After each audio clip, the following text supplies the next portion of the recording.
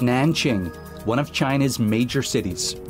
The former capital has a population of 8 million, growing fast. Already, traffic volume is immense, making it a huge challenge for the city government to ensure mobility of its citizens. Big data, the Internet of Things, and SAP HANA come to the rescue. We want to help the government, help the people first to measure, to understand the traffic. Because if we can't measure it, we can't manage it. Together with SAP, the city of Nanjing developed a next-generation solution.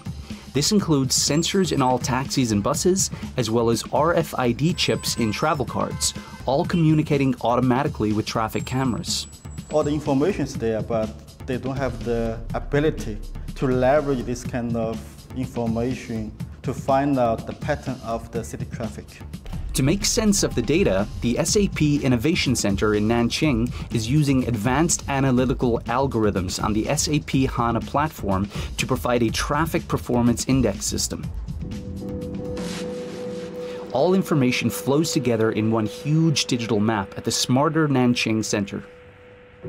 In total, in our platform, in our big data traffic platform, it processes over 100 million records per day.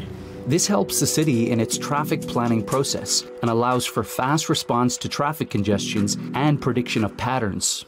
For example, if there's an event, football match, or some kind of exhibitions, where the people will come from, and when they leave, where will they go?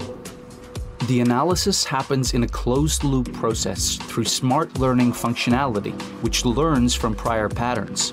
All this to make commuting easier for the people of Nanjing. We publish the result real-time to a mobile application so the citizens can read the real-time data to plan their travel more smoothly. To promote the use of public transport, the My Nanjing app also uses gamification features.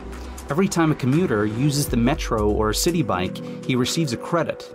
At almost every metro station, city bike stations help to make commuting more comfortable and attract people to use public transport instead of their car. Smart data technology from SAP to improve the lives of commuters, not only in China, but in megacities around the world.